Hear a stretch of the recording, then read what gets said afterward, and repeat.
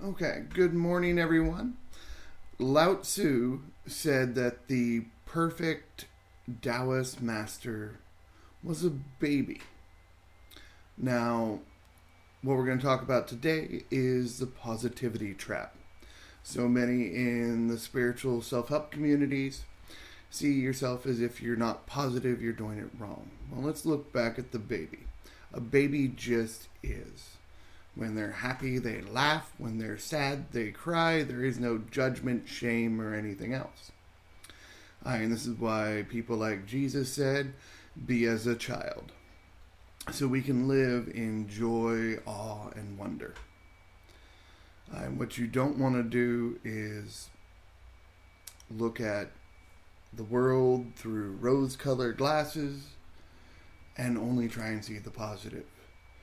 And yes, you want to take problems and turn them into opportunities, but if you don't objectively look at the problem first, you can't fix it. And yes, we have to admit we are all creators of our own reality.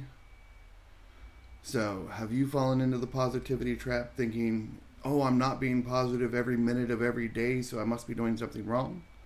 Well, get over it. No one here on the physical plane is in the positive sphere 100% of the time.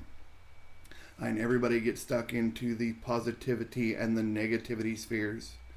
And they all forget the main polarity that the masters achieve, and that is neutrality.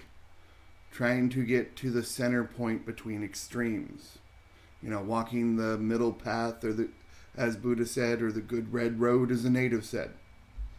And we are meant to be here, help one another. And it is okay if you have a bad day.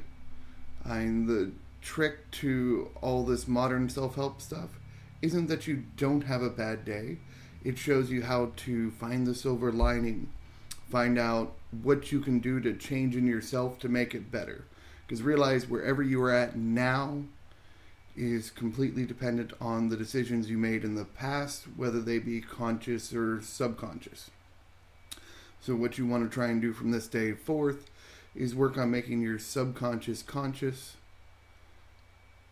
and keep moving forward one step at a time. You know, work on your negative traits, your things you don't like about yourself, whatever, and don't get caught up in, oh, I have to be positive all the time. So, hope this helps everybody and have a good day.